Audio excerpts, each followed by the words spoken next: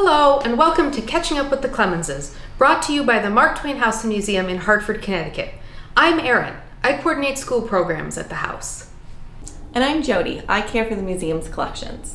I'm here in the library of the house because today we're going to talk all about reading in the Clemens family, especially the reading done by Susie, Clara, and Jean. As we learned in the last chapter, learning how to read was an important part of the girls' education when they were young. From an early age, the Clemens girls learned to read and speak in two languages, English and German. Do you speak more than one language? Does anybody in your family? Some of the books they read when they were young are stories that might be familiar to you, like Bambi, Robin Hood, and Aesop's Fables. Even though they learned to read on their own, they loved being read to by their parents.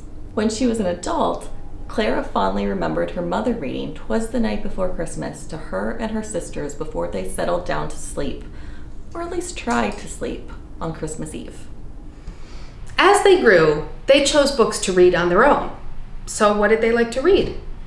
They loved to read books about history, English and French especially, but also recent US history. And they even turned some of these histories into their own plays.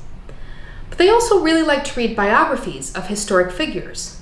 Susie and Clara were musicians, and they enjoyed biographies of famous composers like Liszt and Beethoven, whose pieces they liked to play on the piano. Sam Clemens was famous for writing about his travels, and his daughters loved to join him on those travels around the world, but they also liked to read about travel. And if you saw our pets episode, you know the Clemens family loved animals. So it's no surprise that Clara received 4 volumes from a set of books called Our Living World as a Christmas present from her father when she was 11. The series contained volumes on mammals, insects, birds, reptiles, fish, and other sea creatures. The girls also read a lot of novels, short stories, and poetry. Some of the authors they read are people whose work you might still read today, like William Shakespeare, Sir Walter Scott, Elizabeth Barrett Browning, Alfred Lord Tennyson, and Charles Dickens.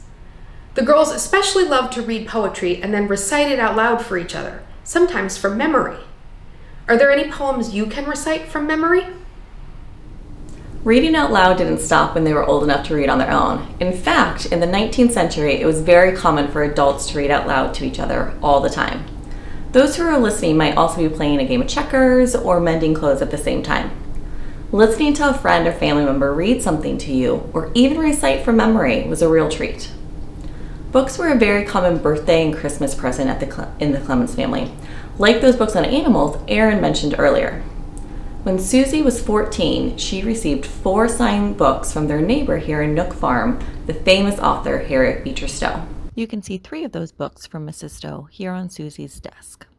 The Clemens family shared books by reading out loud to each other, by giving them as presents, and also by recommending them to each other. But sometimes the girls read books their mother had read when she was their age. For instance, Livy Clemens read a biography of the author Charles Kingsley in 1877. Right around the same time she was reading Charles Kingsley's book, The Water Babies, to Susie and Clara. Then, 10 years later, in 1887, Clara read that same biography to learn about the author of one of her favorite books from childhood. Are there any books you love that you know your family members read when they were younger? When it was cold outside, everyone in the Clemens family loved to curl up in the library by the fire with a good book.